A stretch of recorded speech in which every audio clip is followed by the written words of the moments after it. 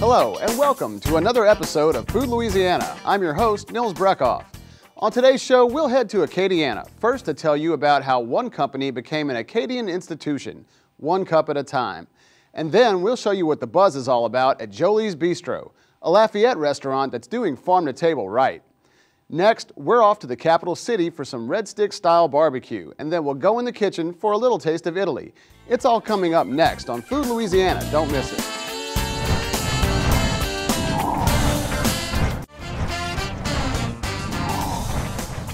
Welcome back to Food Louisiana on Cox 4.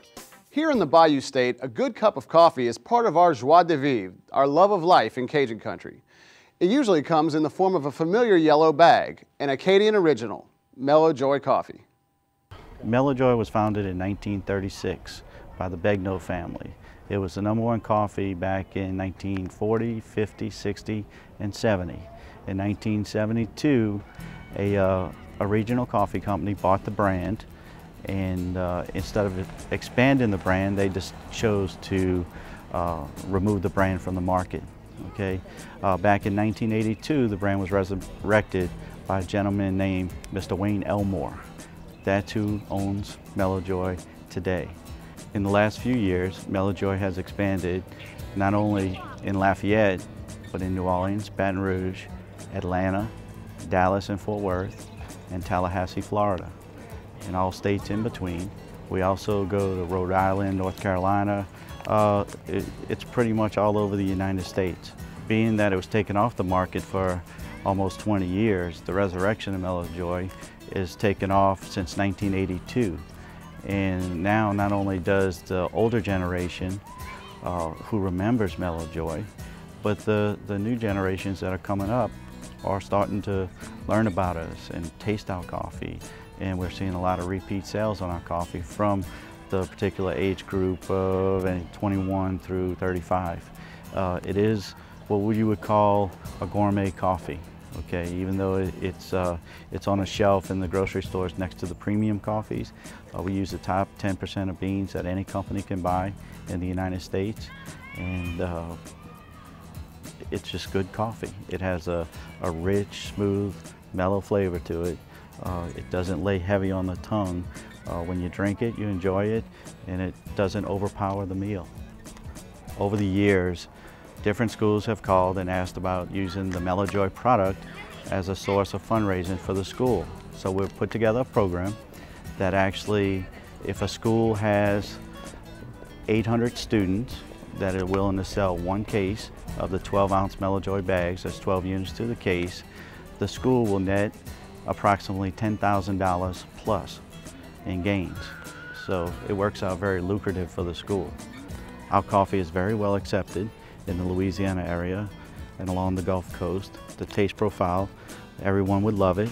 The grandparents, the aunts, the uncles, everyone that usually buys from the youngsters for the fundraisers would do very, very well with it. And again, the money is very, very lucrative. It's important for Mellow Joy for two different things.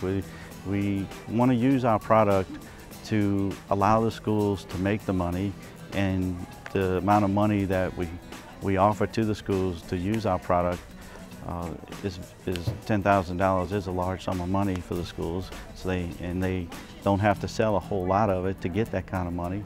And as far as a benefit for Mellow Joy, it does get our product into the households of the students' homes, and for the parents to enjoy, and the grandparents and all the other relatives that they usually sell their fundraising items to. To have more information about Mellow Joy, you can go to our website. It's www.mellowjoy.com. We offer all our products on there along with other items, whether it be gift baskets and other different assorted coffees that we have to offer. If you would like business information, you can call 337-264-7195, and I'm more than happy to entertain any either business distributorship, business idea, office coffee service, along with our retail items. I'm craving a cup right now. When we come back on Food Louisiana, we'll visit Jolie's, a farm-to-table treasure in Lafayette, where the food is as beautiful as its art. Coming up next on Food Louisiana.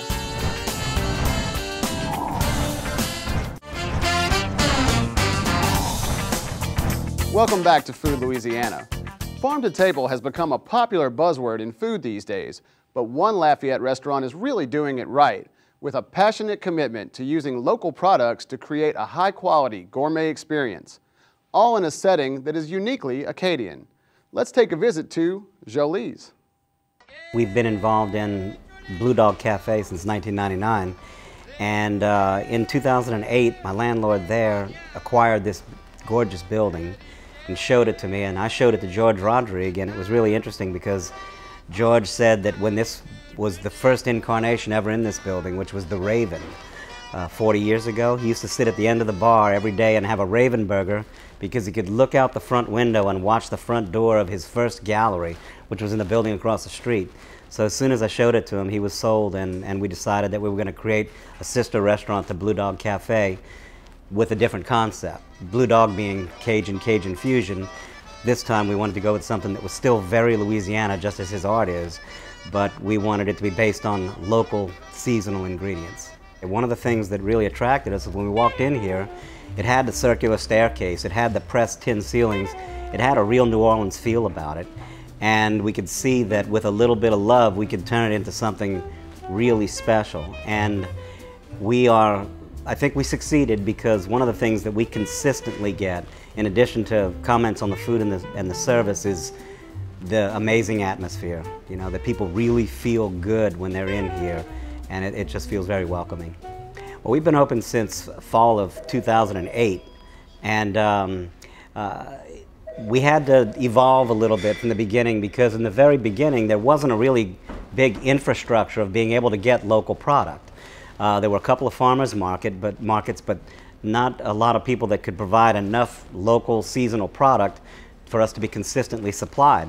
So it took a good year and a half for us to really make inroads into the farmers.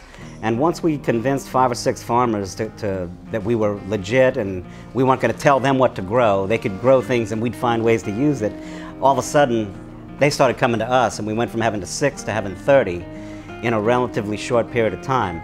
But the hardest part, I think, initially was creating the supply chain.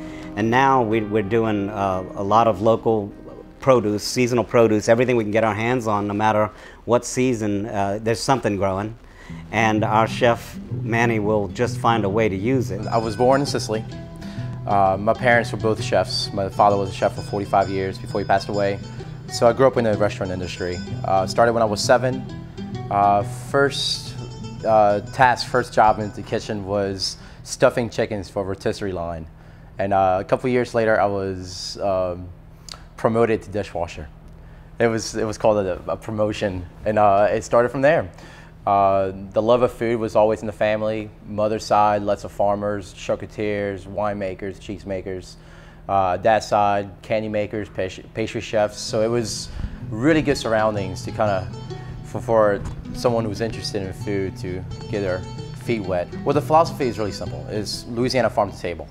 The approach towards that is very simplistic. It's a style that is more farmhouse than big city. We take in our ingredients from local farmers. We do very little to it. Be as innovative as possible through simplicity and treat it just like that. We want the ingredients to shine. It's not about the chef, it's not about the cook, it's about the food that goes on the plate. People really love the fresh seasonal aspect of the restaurant because although it's a trend across the country in a lot of major metropolitan areas, it's not, you don't find it being done very much in a city the size of Lafayette. And so that's what our niche is we have created a real farm-to-table restaurant that doesn't just talk the talk, we walk the walk. I have no doubt in my mind, I absolutely am blessed with by far the best kitchen crew in Lafayette. I have a team of about 11 cooks, all of them very, very talented. And the way we operate a kitchen is that we pull together all of our expertise. So it's not, as executive chef, I don't go in and say, okay, this is what we're doing, we want to do it this way. It's, all right, I have this great idea. Can someone please help me make it happen?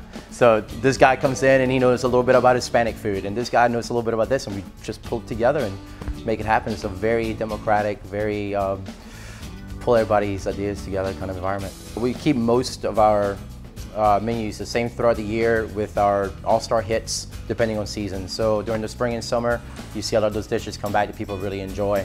But where we really shine is the week-to-week changes. and that is where our charcuterie, which we were the first people, the first restaurant to bring charcuterie to Lafayette, doing a really old school, Southern European style, very low preservatives. We have our Asian meat cooler that we built ourselves, so we do a lot of that. And throughout the week specials, you see not just myself, but the entire kitchen just pulling together, and there's dishes from almost every cook. So we do our bar snack program, which is available during dinner service, and that's things that we kind of play around with, ideas and concepts that we treat our guests like guinea pigs with, and kind of test out what could and maybe could not work. His food is, well, he is Sicilian, but I wouldn't call his food strictly Sicilian. What he tries to do is think about what is most important to the area, what comes from the earth within, say, 20 miles of wherever he is working, and tries to incorporate all those, not just the food, but the feelings and emotions and the style into the food that he cooks. Lafayette as a whole, our food industry is really growing and blooming and blossoming. There's a lot of talent here, and it's not, we're almost kind of stealing the torch away from New Orleans a little bit, and from Dallas and Houston. We have a whole lot of talent here that is very passionate, and we are beginning this new movement where we really are shining a light on our ingredients, but we go a little bit further and showcase the people that actually grow it and the people that actually make that stuff, and we're proud of it. And I think that's one of the things you can probably take away from Lafayette the most, is that it's a cuisine that is in its early stages, coming up, but eventually will grow into a great concept. You're going to find food that has been prepared with great technique from really local, raw ingredients, nothing processed, everything possible from scratch. The flavor is going to be there, it's going to be nutrient dense, and so it's healthful.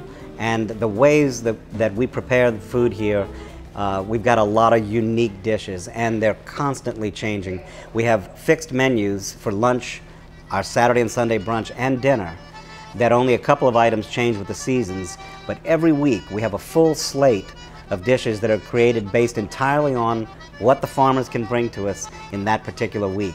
So there's always something amazing, and it's going to be a food adventure. When we come back, we head to Louisiana's capital to find out what barbecue means in Baton Rouge. Next on Food Louisiana. Don't go anywhere, folks.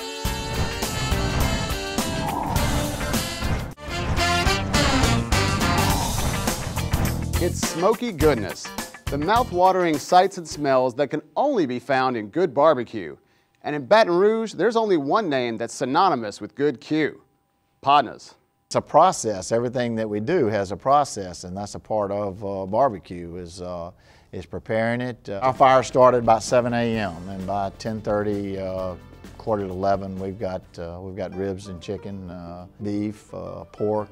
Many restaurants in town buy everything that's bottled or packaged already before it gets to the store. That's not what we do at all. We make fresh every day. We make our own baked beans. We're probably known more for our beans than anything else. You know, the People magazine article last year, Tim McGraw picked us as his favorite barbecue restaurant, and the one thing he said in the ad was he mentioned about our barbecue beans. And it's made fresh every day. Same thing with the coleslaw. That's the way we've always done things. It's fresh made every day, and it's got our original recipes that we've been using since the late 70s. If you've ever been into our places here in town, you can see that everything is out front there ready for you to serve yourself. And that's kind of what makes us different or unique from everybody else. We serve the meat up to you, and then allow you to go down the line, pick out the side orders that you want.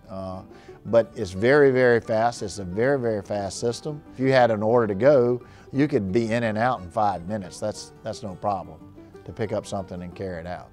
And we've always been known for is our price point is not an exceptionally high. The way we operate, I'm saying the way we prepare the food, all the things that we do in advance, and we're able to get a product, a very high quality product. We buy the best of brands, they're national brands, we get out or put out a very high quality product at a very, very reasonable price. In the catering line, everybody's idea or concept is different. What they want, how many people they're going to feed, and where they're going to feed them. And that's what we do very well. We're adaptable to being anywhere and any number of people. On a game day, it's not a big issue to be able to serve up something for 50 people, 25 people, 10 people, 5 people. It doesn't really matter. We have it there, it's ready, it's available. It's a matter of putting it in the proper containers. We have customers that come in and buy party trays. They're taking them to a tailgate. We have people who come in and buy a family spread. That's 5 to 7 people. We sell these party packs for 10 people, 25 people, and 50 people. Those are all fixed. We deliver food down to the plants and the businesses up and down the river. They call us in. They tell us how many people they need to feed, and as long as I've got a couple hour, 2 hour span, I drop the food off to them. It's warm, it's still good. We give them everything they need. I'm talking about from the food down to the plates, the napkins, the knives and forks, serving utensils even. We put all those in each package, and they've got everything they need to serve their crowd, no matter if it's 25 people or 250 people or 2,500 people. We also have, during the football season, our tailgating season, you might say, we have a special that we put on. This year it's a slab of ribs, comes with 2 pints of side orders, baked beans, potato salad, barbecue sauce, Texas toast, and it feeds 3 to 5 people. When I say 3 to 5, I'm talking about full, complete meals. We sell that during the season at $21.85. So those are the kinds of things that we're good at. We're very versatile because we're an everyday restaurant, and doesn't matter, we're going to be there cooking every day anyway. So basically what we do is we put some extra on for whatever the occasion is, and we're able to get it done at a very affordable price. We have 2 locations in Baton Rouge. One is on 2648 South Sherwood Forest, which is just south of I-12, and then the other one is located at 7026 Florida Boulevard. You can call either store. The Sherwood Forest store, the number is 295-7056. The Florida Boulevard store is 926-3341. If you'd like to contact us, you can also reach us by contacting us on our website. It's just www.podnasbatonrouge.com. That's www.podnasbatonrouge.com. Stay with us, because when we come back, we'll go from one boot to another. It's a little taste of Italy in the kitchen, next on Food Louisiana.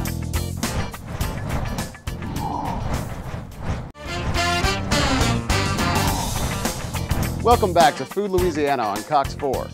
In the kitchen today, we'll take a little trip to Italy with some perfect fall comfort food. Cremini mushroom risotto. Take a look. Hi everybody, welcome to In the Kitchen on Food Louisiana. On today's episode, we're going to take a little trip to Italy, making a risotto today with cremini mushrooms and mascarpone cheese. First thing we're going to do is we got to get our mushrooms ready. I have some dried cremini mushrooms here. First, we're going to combine 2 cups of boiling water and the mushrooms. We'll let those sit for 30 minutes until they're soft. After that, we'll drain them through a colander over a pot, and then we'll reserve that liquid to use later.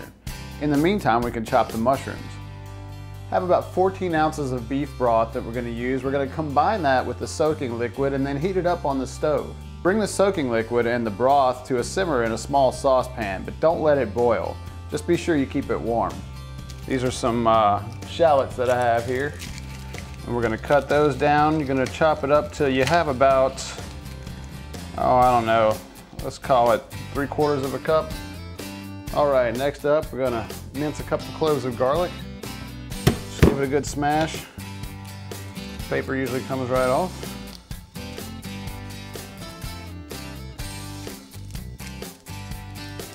Big ol' honking cloves of garlic. I like them like that. And we're just going to mince that.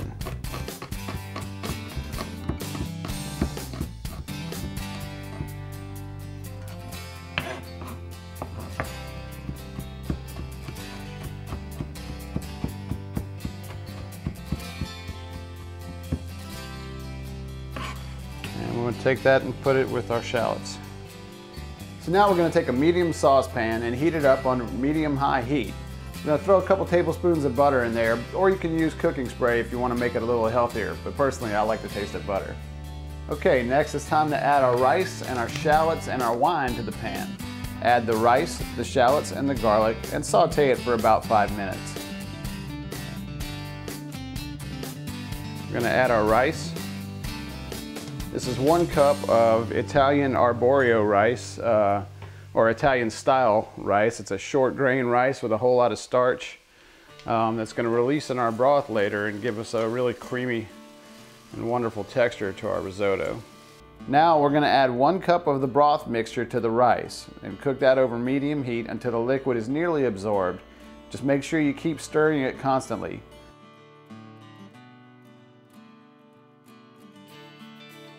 Okay, so from this point forward, we're just going to keep adding broth. Every time it dries up, we're going to add another cup of broth until all the broth is gone. Now we're going to add our mushrooms that we had from earlier. Get those in there. Give that a good stir. Distribute that all throughout. And then my other favorite part of this, our wonderful Parmigiano Reggiano cheese. And I make sure all that gets in there. What you want to do is give that a stir until it's all incorporated and give that cheese a chance to melt. You want to season it up. I have some sea salt here. And you know, just kind of eyeball it to taste. For something like this, I like a goodly bit of salt. Come back and hit it with some cracked black pepper.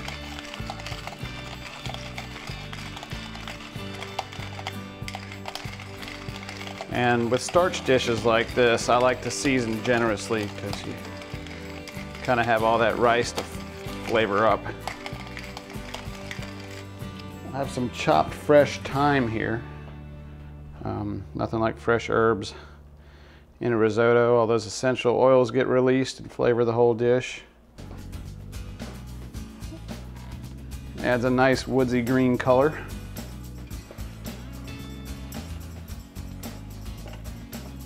And the smell coming out of this pot right now is incredible.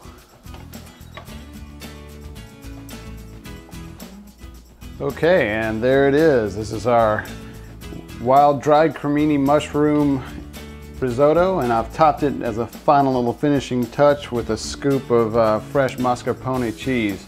That's really going to take this into the next level. So, buon appetito. Hope you enjoy it.